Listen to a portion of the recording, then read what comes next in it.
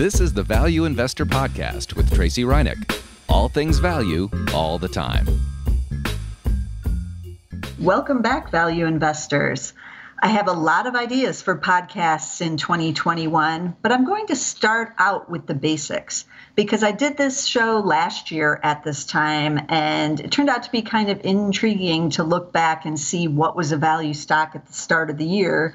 So we're going for it again. And so this basic show is just talking about what are the best classic value stocks to start 2021. I covered some stocks that were good, again, at the end of 2020, looking back on what this show looked at. And so, I want to kind of see what areas are the value stocks in this year compared to the prior years.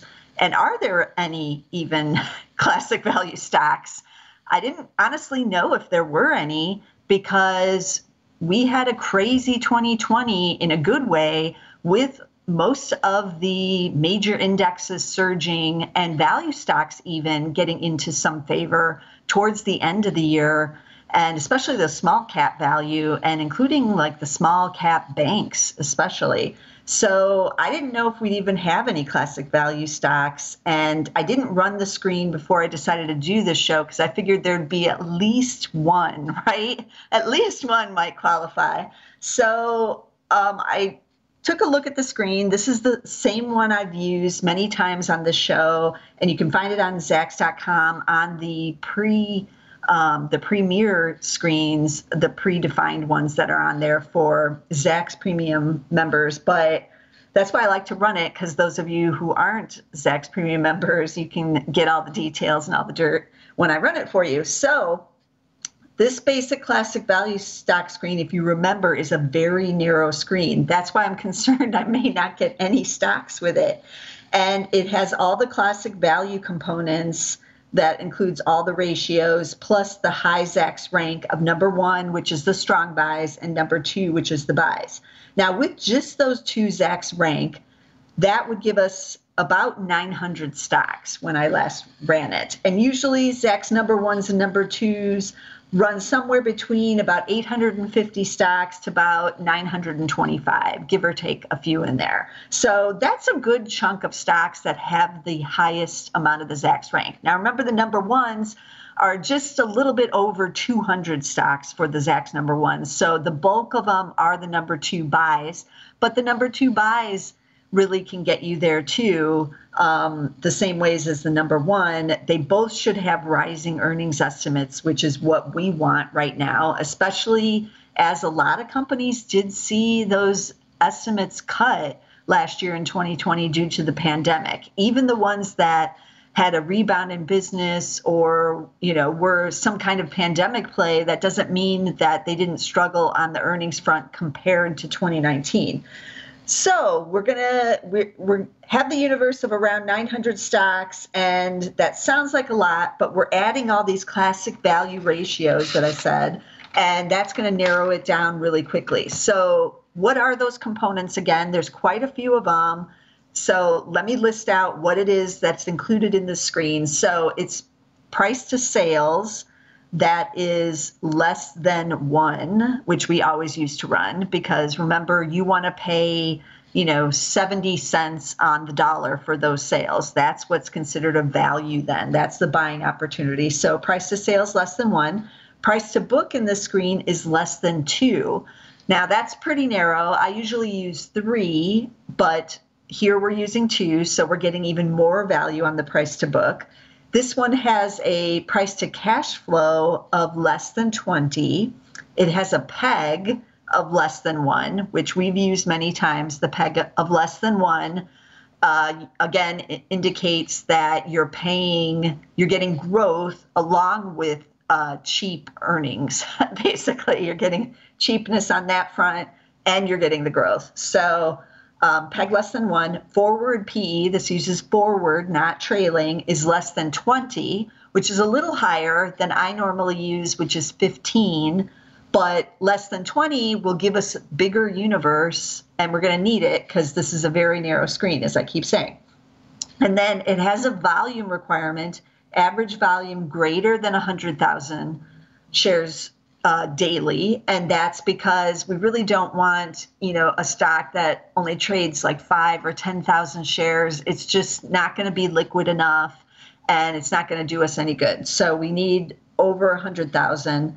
And then it has a component in there about the last close of the stock being above $5. And that's also to kind of keep companies that, may have some other issues. If it's under $5, a lot of big management or professional portfolio managers cannot own any stocks under $5.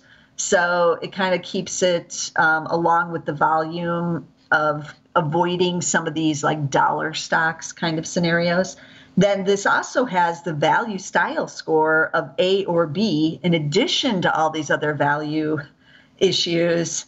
And then obviously we're adding the Zacks rank on top of that. So that's a pretty big screen, very narrow, but that's why I like to run it, because these should be the cheapest and the best of the best. We have growth, we have the Zacks rank, we have the style score, we have the price to sales ratio we look for, we have, the PE that's good, and the cash flow. And so what did we get when we ran it? I was a little scared, but we did get some stocks. We got 9 this year. Last year in 2020, to start the year, we had 8. So we did get 9 this year, but it can fluctuate because I ran the screen like the day before just to kind of see what was in there, and it gave me 11 stocks. So this time it gave me 9. So 2 were kicked out. I don't know if those were under $5 or what was going on, possibly. But remember, as well, the Zacks rank can change daily. So if something that was a 2 went down to a 3 overnight, then it got kicked out of the screen. So we did have 9. I'm glad it was 9. And like last year, I'm going to cover all 9 of the stocks because I really don't want to pick and choose for this opening episode. Normally, I might pick out just 5 and go with those. But this time, I know you all want to know what are the 9, because with these kind of market conditions, how can these stocks be this cheap and have all these great valuations? And what are they? What are these amazing stocks? So let's dive right in, because we do have 9 stocks to get to, and we can't waste any time. Okay, so the first stock out of the gate is Everest RE Group. Ticker is RE, and this is an insurance company. And I know what you're thinking, oh, Tracey, insurance, right? Like we tend to have our biases and we're like, oh, that's so boring. But remember, insurance has been a pretty good performer over the years. And it's one of the largest holdings, obviously, in Berkshire Hathaway with the Geico. So don't just discount insurance because it's insurance. Okay, so they are international insurance and reinsurance. They're in Bermuda. They have a market cap of $9.5 billion, so they're pretty big. And in the third quarter, they said they saw strength in insurance markets. It was a good quarter. And they said, quote, it's an underwriter's market, unquote. So things are looking kind of bullish for them here. Their PE is 9.2. Price to sales is exactly at 1. So they just snuck in on that component. So that's how they got in. And dividend yielding 2.7%. So that's not too shabby. We have 3 analysts on Zacks.com. Earnings are expected to be down 36% in 2020. Not surprising, given the pandemic, but rebounding and up 80% in 2021. One of the estimates has been raised in the last 30 days, which is why you have the high Zacks rank. Now, what has the stock actually done? I had to go back and I just looked at over the last year, because year to date, obviously, is just a few days so far here in 2021. But this company, the stock is down 18.4% over the last year. So they have not rebounded all the way back to their pre-pandemic highs yet. But that's why they're making this list, right? They have some interesting things going on, and they are cheap. So that's Everest RE Group, ticker RE. Okay, stock number 2 is one we've talked about off and on over the last couple of years, and it's making the list this time, General Motors, GM. 59 billion market cap is what they're at right now. Still a cheap stock. It's been cheap for several years. PE is at 7.2. Price to sales is at 0.5. So their earnings expected to be down 3.7% in 2020, but up 23.9% in 2021. So that's why, it's making this list. Some analysts getting a little bullish there about 2021. It doesn't pay a dividend anymore. When I've covered it before on the Value Investor podcast pre-pandemic, it was paying a pretty big dividend, but they did suspend it during the pandemic. It's not come back yet, so no dividend. And then what has it done? It's actually performed pretty well recently, and it's now up 14.7% over the last year as auto sales are hanging in there. People are buying those cars. And they don't want to take public transportation, so cars have been a strong seller. So it's not as cheap as it was a couple months ago, but still remains with a PE of 7.2. I would consider it to be pretty dirt cheap here.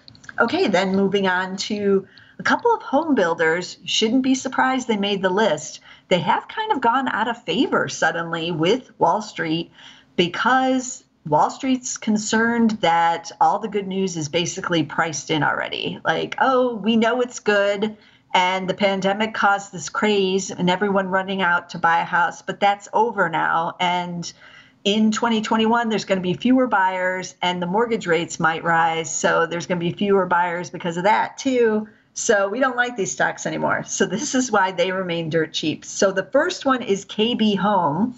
KBH is the ticker. They have a 3.2 billion market cap. They are paying a dividend yielding 1.8% right now. They are still dirt cheap. PE is 7.6. Price to sales is 0.65. They're actually reporting earnings soon on January 12th. So if you're listening to this after January 12th, go check out and see what they reported on their earnings. They're in 42 markets in 8 states. And year to date, or not year to date, but over the last year, shares are now down 6.9% as they started to weaken here at the end of December into January. What do those earnings look like?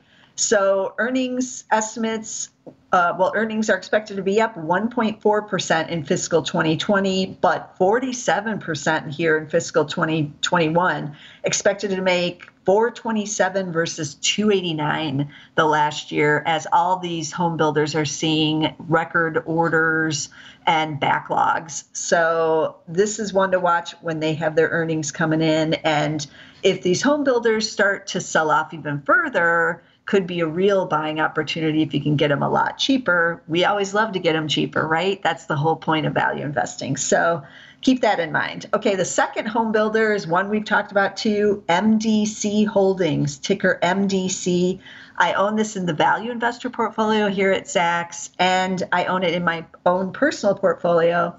It's just as cheap as KB Homes, PE of 7.2, price to sales is 0.79. They actually released their earnings early. So they just released their preliminary earnings about a month early, which I always think of as things are so good, they really just want to share it out there with Wall Street because they're like, how could you think things are slowing? They're not. Here's our actual, new report. Here's what we're doing. And so they said fourth quarter deliveries up 7%. The average sales price now, $461,000. That is somewhat of a concern as people are worried about affordability now with some of the home builders. Net new home orders were up 72%. So that's pretty strong.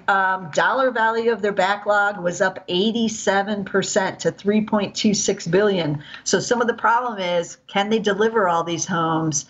How many cancellations are they going to get on contracts if they can't deliver? Things like that will start to come into play. But we won't really know more about MDC till they report in February. In early February 2021 is when they're expected to report the actual report. These are just prelim numbers, and they didn't give any color in the press release. They just gave the numbers. So MDC is like the umbrella for Richmond American Homes, if you know that name. And they're in most of the major cities on like the West Coast and the Southeast of the United States. So the hot areas like Jacksonville and, Portland, Oregon, and in California. So they're in some of these, really popular markets, and looks like things are still going well. So we're going to hear from KB Home on the 12th. We just heard preliminary from MDC, but if any of these go lower, I'd be looking to buy in. Also, MDC pays the highest dividend of the home builders. It's currently yielding 3.5%, and their market cap is $2.9 billion. So a mid-cap stock there. All right, turning the page here in my notes to some different areas, including finance. So the next stock, our next stock is Manulife Financial. Boy, I just mangled that one. Manulife Financial, MFC. So M as in Mary, Frank, F as in Frank, and C as in cat. And this one is a big cap finance company headquartered in Canada, actually. So their market cap is $35.9 billion, but Americans would know them because they own John Hancock.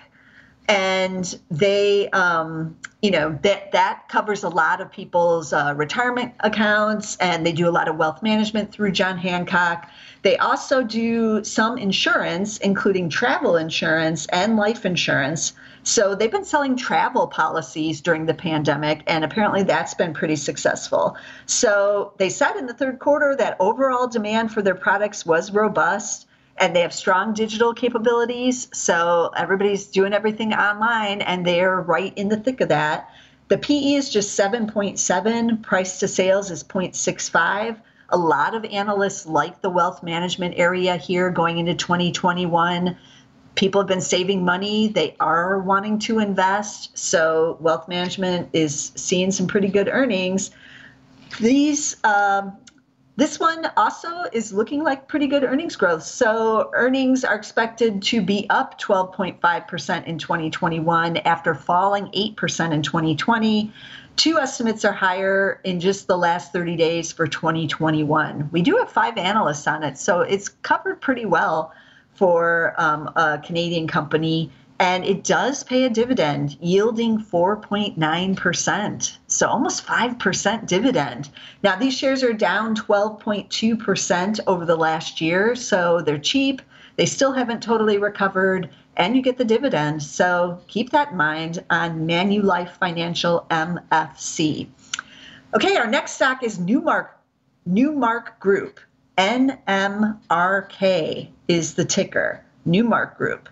They are a commercial real estate services. I know. I thought the same thing when I looked up to see what they did, because I did not know them. They have 500 offices worldwide, but commercial real estate, very difficult right here.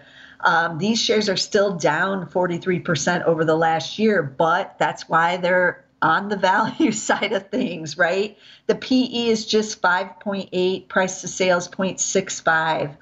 So their earnings are expected to decline 45% here in 2020. Not surprising, because they are in an industry that's getting hit hard by the pandemic. But they are hanging in there, and they said in the third quarter that they saw that the capital market group is starting to rebound, and that they said they have strength in multifamily and industrial on the commercial real estate side. They also said that industry transaction volumes, while they've been down big, that's starting to recover a bit. So this is a little more of the dicey side, but this reminds me of like a travel stock where things will be better once the vaccine is rolling out and the economy starts to really rebound and reopen, but it's just not there yet. But it still has that good Zacks rank because of the earnings rebound expected in 2021, with those earnings expected to be up 34% after the big drop this year. Now, they are paying a dividend, but it's basically a token one of just 1 cent a quarter, which is yielding 0.6%. This is a kind of on the smaller cap side with a market cap of 1.3 billion, but again, this is one that if you're looking for cheap, but you want one of the rebound plays, this is for you. Third quarter revenues were down 25%, if that kind of tells you what's going on behind the scenes. So Newmark Group, NMRK. Okay, our next stock is the ODP Corporation. ODP is the ticker. And at first I was confused. I'm like, why have I never heard of this one? What is it? I'm trying to Google it. And then I remember we have talked about it in the past because this is the combination of Office Depot and Office Max. And I keep forgetting that that's their name now, ODP Corp. I don't know. They could do better, don't you think? I think so too. But who are we to decide about the corporate names, right? When you do a merger like that. But this is dirt cheap. PE is just 5.6.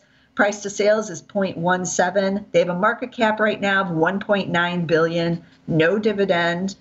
The shares have been spiking. People are diving into this one. Shares are up 33% over the last year, but mostly in the last couple of weeks here to end 2020, starting in 2021. And then it's hitting new highs here suddenly. We only have one analyst on it. Earnings are expected to be up 11% in 2020 and then up 25% in 2021. We're all still rushing out and buying new computers and things so our kids can study at home or we can work from home. And a lot of Office Depot and Office Max supplies are in high demand. So it's still cheap, even though it's spiking. That's the ODP Corporation, ODP. Okay, how many more? We have two more, so we're almost there.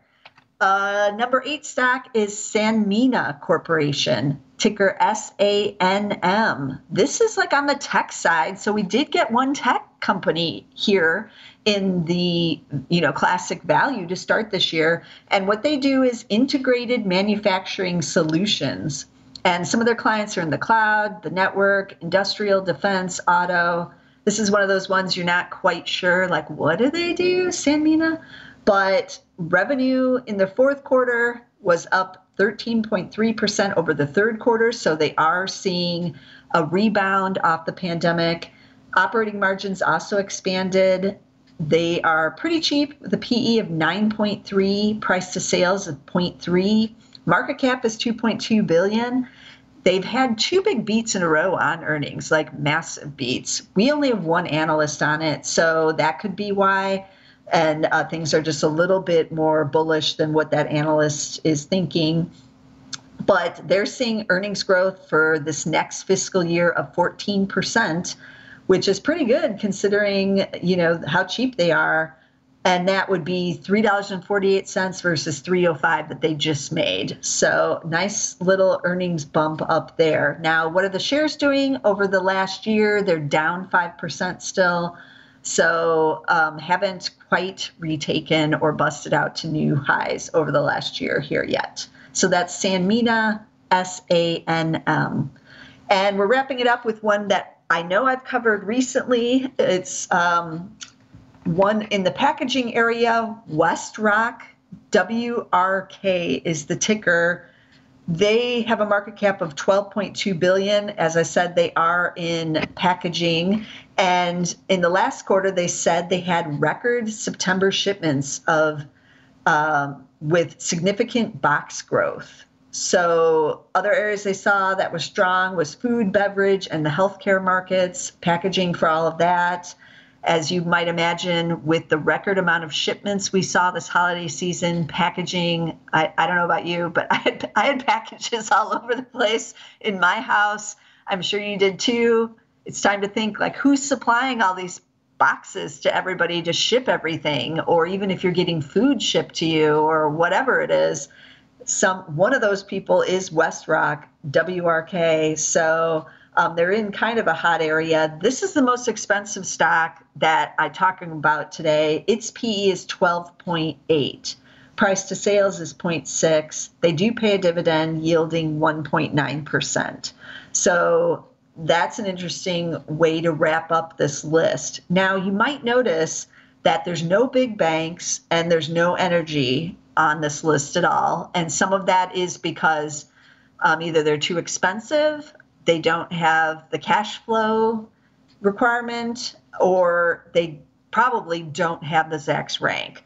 But the two hot areas that everybody keeps talking about to start this year, banks and energy, may not turn out to be the real true hot value areas, because they're not showing up at all on these stocks that are basically, being ignored by Wall Street. When you have classic valuations on all the metrics, price to book, price to sales, PEG, PE, price to cash flow, and those are all dirt cheap in addition to the rank, then I would say Wall Street's pretty much just ignoring these areas and these companies. Even if they've seen a rebound in the shares, it's still, out of favor with Wall Street, basically. So I kind of like this list, and I'm interested to see what happens as the year goes on. So let me recap the list for you, because it was 9 stocks, and maybe you missed 1 or 2 of them.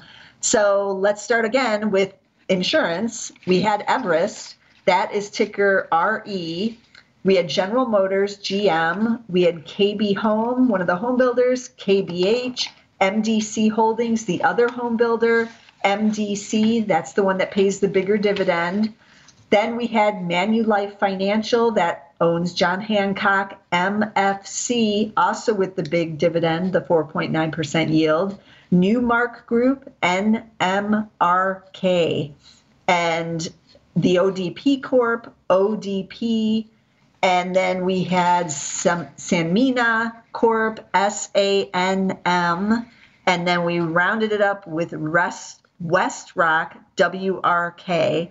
And just to further on that idea of Wall Street ignoring, the Newmark Group, as I said earlier, is being ignored because it's in commercial real estate, and that's a very difficult area. And those revenues are still down sharply, as well as the earnings.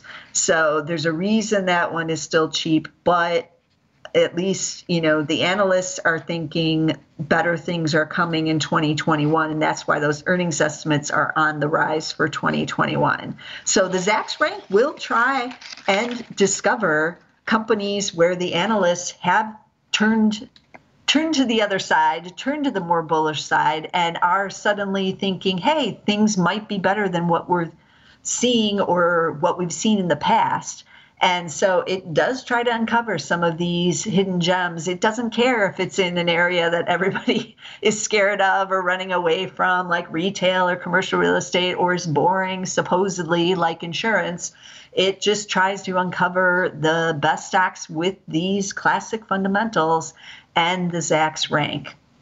So keep that in mind when you're looking at any of these lists. And remember always to dig a little deeper into what's going on with these companies. I just did a classic look at them, and then I just looked at their last earnings report. I didn't look at the deep dive into what are their financials like. Can they survive another 6 to 12 months of the pandemic? All these issues are questions that good investors need to be asking, especially value investors right here, because a lot of these are being ignored by the street.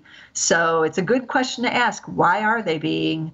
And is there something else there that doesn't appear on the surface that you should be leery about? So keep that in mind. I know several of you have tweeted at me that you listen to the show and then you do go and look at the stocks and the companies on your own and do the deeper dive. And I'm so glad to hear that, because that's what all good investors need to do. So keep that in mind. And as always, you want to subscribe to get our show every week. I am going to be covering energy soon because everybody's into it. I'm not sure it's a value here with everybody into it to start 2021. We've been covering it for several years, and I've done many episodes here on whether or not it's a value or a value trap. I guess I need to do another one, right, on those smaller or even the larger energy companies, because all I hear is Exxon, Chevron, I love them, I'm buying it, and all of that. Should value investors be buying energy here?